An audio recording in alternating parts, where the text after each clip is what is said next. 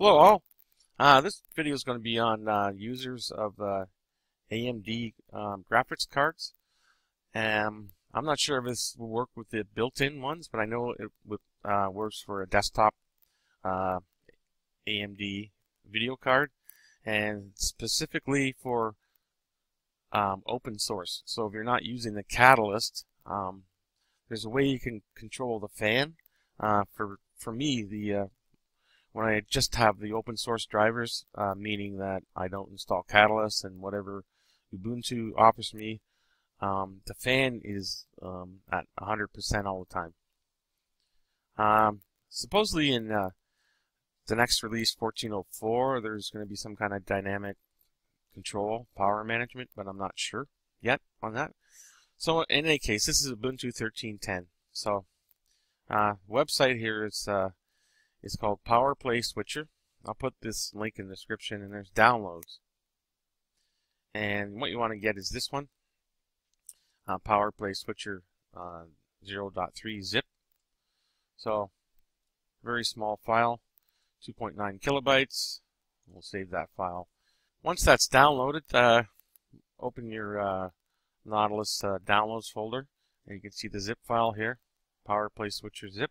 Just double click and just take this Python script, PowerPlaySwitcher.py, and we'll just drag it, just grab it and drag it into the downloads folder, and you see it's here. Now just open a terminal. By default in Ubuntu it's Control Alt and T. We'll just change directory, so CD and then downloads. You start typing, say, down, and press tab, it should complete for you, and then press enter and do an ls to list out what's there. And you can see the zip file and the Power Play Switcher.